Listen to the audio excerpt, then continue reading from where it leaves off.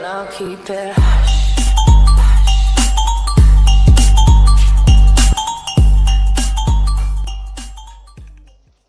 So what is up guys, I'm AndroidGeoid back with another video, and today in this video I'm going to be showing you how to make a long shadow text using your Android. So without wasting your time, let's get straight into the video. First of all, you have to open Photoshop Touch and then just click empty project. Just click on the end button and click on the fill and stroke and just fill whatever color you want. I will be filling this color.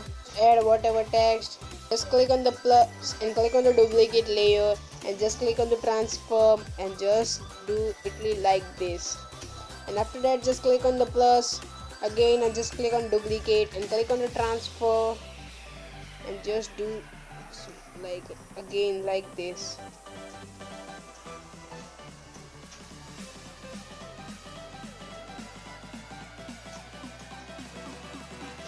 And then just click on the check mark.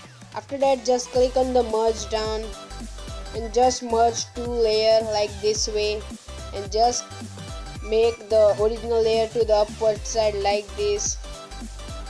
And now just click on the double text layer, just click on duplicate and click on the transform and just transform it like this. Click on the merge down and just merge it down, and then just click on the plus button and just click on duplicate layer and click on the transform and transform it again like this. You have to do this so many times until it comes till the outside.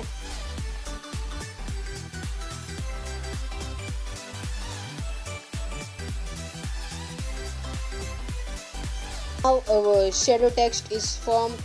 Just merge down all and just click on the layer and just reduce its opacity like this. So you can see this, our shadow is. Click on the selection tool and just select the show pointer, so we will be able to. Now just click on the clear and just clear it like this. So you can see this, our long shadow text is formed. So guys, if you like this video, please hit the like button and subscribe for more videos.